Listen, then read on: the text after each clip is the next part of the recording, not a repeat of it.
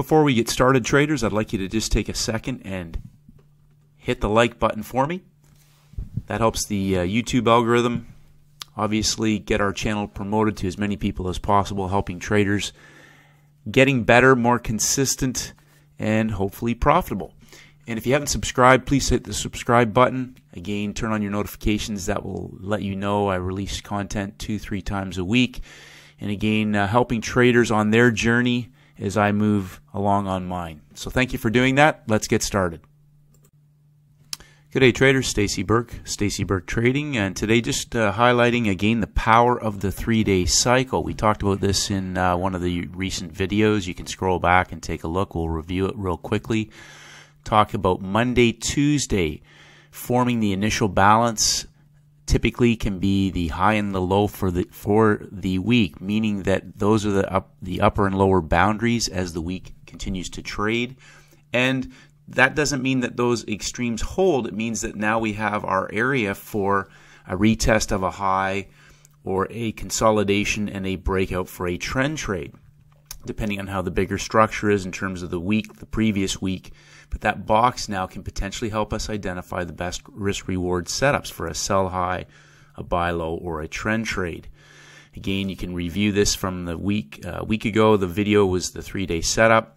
But again, just talking about depending on where the week opens, if it's inside of the previous week or if we're at a previous week's highs or lows, this 3-day Monday, Tuesday, Wednesday setup can give us a lot of information in terms of a great trade setup. Again, I talk about not trying to scalp pips and everything else. I'm looking for the bigger structure to set up and then being able to position myself in a trade that's going to move strongly in one direction. It may only be 25, it may be 50 pips. Typically on the majors, if it's a 3-day setup, we'll be looking at a minimum of a 50 pip target. Now, if it gets 35 to 40 and it's hit a major round number level or a higher low of a week or session, particularly that may be an area where it fails, especially if it's extending into the next hour or whatnot, and how price behaves is always the most important thing about when we get there. So again, a narrow range day can precede a large explosive move, an inside bar. Inside bars can often trap traders on the wrong side, taking the breakout before reversing off of a high or low of the week and coming back into range and then hitting those stops on the other time frame traders who may be trading with a stop loss on the other side of that day.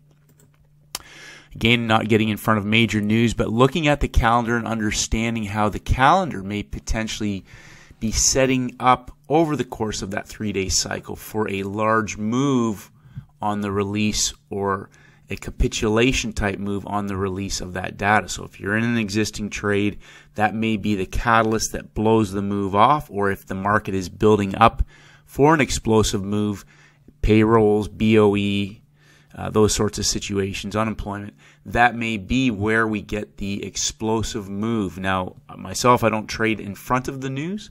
Again, every trader's got their own decisions to make, but I'm talking mainly about the 3-day cycle. So let's take a look at this week.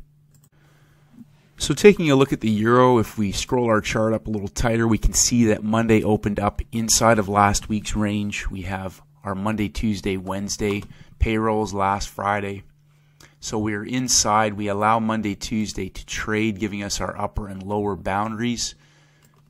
And then I let the market do what it's going to do. So Tuesday on the euro was an inside bar. And then we have major round numbers. So again, the market obviously found resistance at the high on Monday at double zeros, 2200.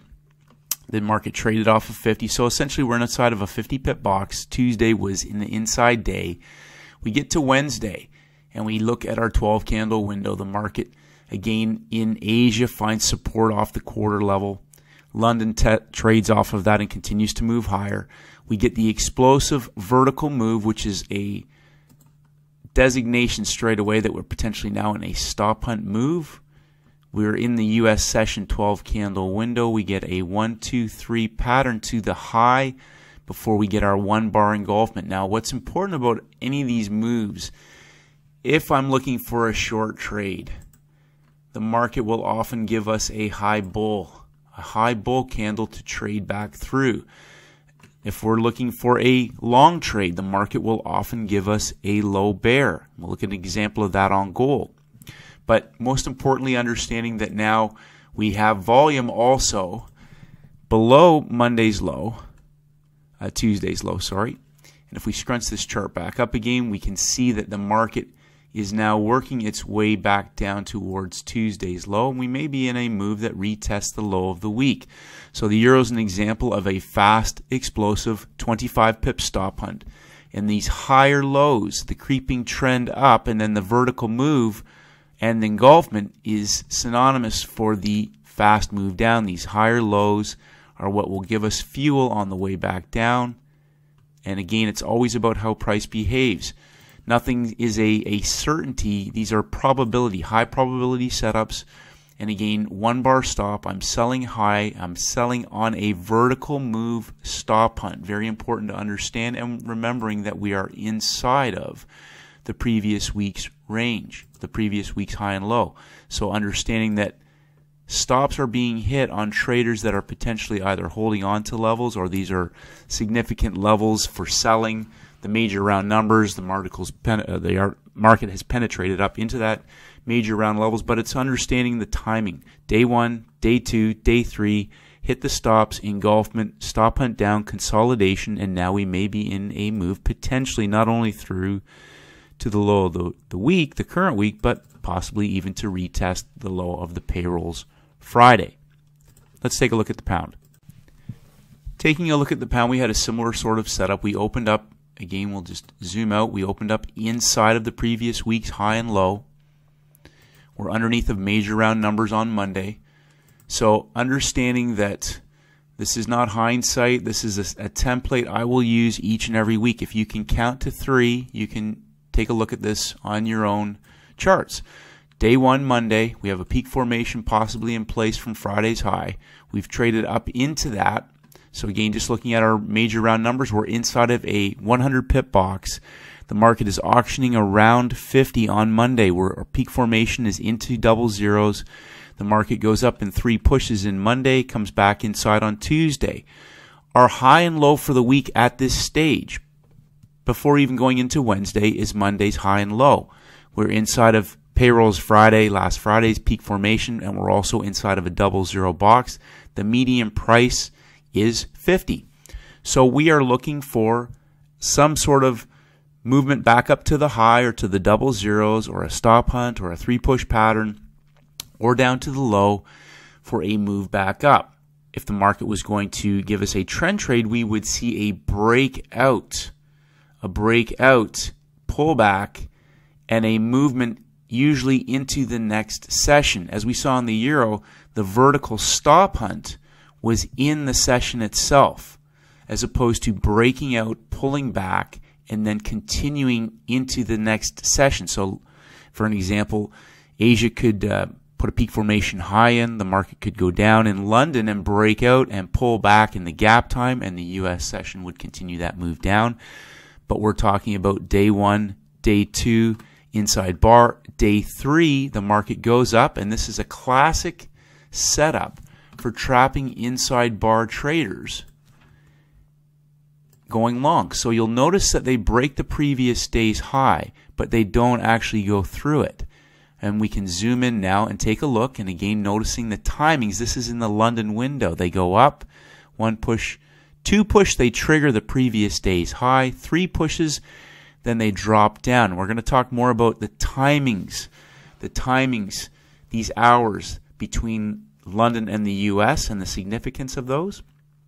We get a stop hunt back up into the traders that are short for dropping down again, pulling back into the quarter level before failing to follow through and dropping straight down for a 50 pip move into the US session. You'll notice they triggered the longs on the inside bar, and they've gone down. Other time frame traders will have stops down below the inside bar's day before going into consolidation. So again, similar to the euro, we could be in a 3-push pattern into the low for a reversal. There's a BOE on Friday, BOE, a governor report coming out Friday. but we're in a sideways range-bound market. Day 1, day 2, day 3 to the high. Trigger breakout traders come down, hit the stops. Understanding also what I look for. I want to be in a fast-moving market. They've creeping trend in 3 pushes into the peak, dropping away into the next session. Boom, straight down, fast and aggressive to hit stops. 3-day setup. Taking a look at gold, if we just come back and again look at Friday, payrolls Friday, we start the week inside of Friday's high-low. We'll just zoom back out again, but also inside of the previous week's high and low. Monday trades down before coming up and triggering Friday's high, putting a peak formation in Asia and then revisiting that later in the U.S. session. So we have our high of the week and we have our low of the week from Monday, Tuesday, Wednesday. Gold traded a little bit differently, but what gold did give us was a peak formation high in Asia that it came back and revisited. So again, I emphasize that if I am not at a previous day or week's high or low, I wait for the market to set up a high and a low. That gives me now a reference point for structure. The gold did that, and then we had our 3-push pattern, 3 legs down into the Europe-London window, 2 pushes, and then a 1, 2, 3, anchoring in our low, the low bear candle, down at double zeros. And again, if we go down to a smaller time frame, which I will often do on gold, the movement is a bit more volatile than the other major pairs. If we zoom out, take a look, my low bear forms down at below double zeros and 75. Now heading into the U.S. session on a 3rd leg, and we get a 1, 2, 3 in our gap time before the vertical stop hunt back up in the consolidation. This bear pin down into our low of the day structure, if you're not already in a long position, allowed traders again a 1-bar stop, positioning themselves on the break of that candle in our first hour after 3 pushes down for the move back to the high of the day. Now, one of the tricks that I often look for in a creeper down like this is I look at the last, obviously we're looking at a 50 pip box between 50 and double zeros. I am looking for my 3-push squeeze consolidation in that 3rd level of drop. Level 1, level 2, level 3, so 75 pips. If I have that low anchored in, and again coming back to understanding the timing. So after we head into our outside of the 12 candle window, I am looking for evidence of the market to put a low of the day in place with an engulfment. And again, if we go to our smaller time frame, we can see that structure is in place. We get our little 3-bar stop hunt reversal. We get an engulfment of the low bear candle. The market retests, consolidates, and then engulfs the small little doji.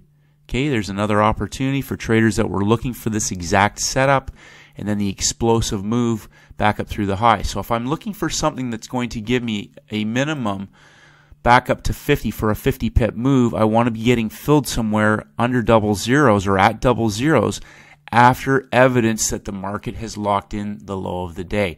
Now we got a peak formation in the U.S. session that formed, and again this morning we see the rollover into the previous day's low, possibly again market putting in 3 pushes or rolling over for a retest of Monday's low.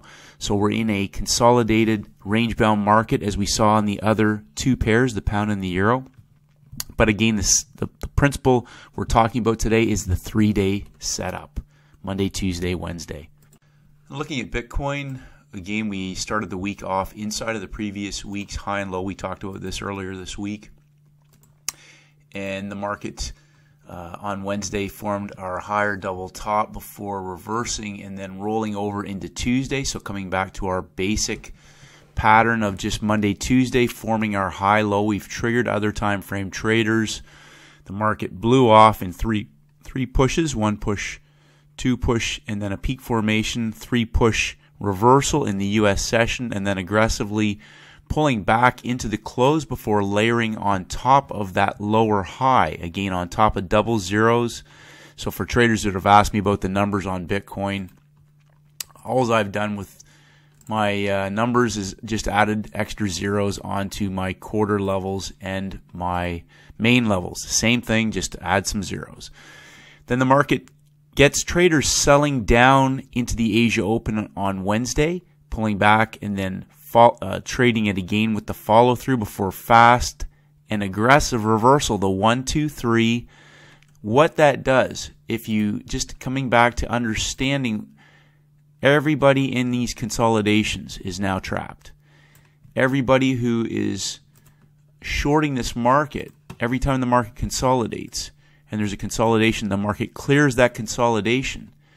These traders are now trapped shorting the market. So there's plenty of people with the media, they're all shorting Bitcoin because it was going to maybe go down, and it still may go down. But in our Monday, Tuesday, Wednesday setup, this reversal is an all-in reversal setup. We get our peak formation low. Do not counter trend the peak formation. They get traders counter trending in along with the existing trend before pulling back. The follow through fails. Heading into the Europe-London 12 candle window, we are now in a market that it is in an all-in structure type of day. You do not want to counter trend these days. These are the days that if you counter trend them and you don't take the loss, they'll blow your account out because they do not come back. Continues to move strongly and aggressively back towards the high of the week from Monday, Tuesday. Now we may be back forming a high on top of Monday's high and the market may roll over. But at this current time, the market has reversed, put a peak formation low in, and this may be the reversal for a move back up into that downward falling market. But again, the Monday, Tuesday, the 3-day setup, a great example of a Monday, Tuesday down low. Monday forms the high, peak formation high. Tuesday forms the peak formation low. The failed follow-through trapping traders down low before the W reversal, and a strong reversal all-in type of day. Hi traders, it's Stacey Burke from Stacey Burke Trading. If you haven't done so, please head over to my website at staceyburketrading.com. I create updates on almost a daily basis and I would love for you to receive them. Just click on the blog. If you want to enter your name and your email address, I'll send you my free audio program, the 7-Step Daily Routine for High Performance Traders. This is essential knowledge for all traders in all markets. And this is for helping traders to master the market with discipline, confidence, and a winning mindset. I appreciate all your feedback and comments. As always, traders, stay disciplined and may the markets go with you.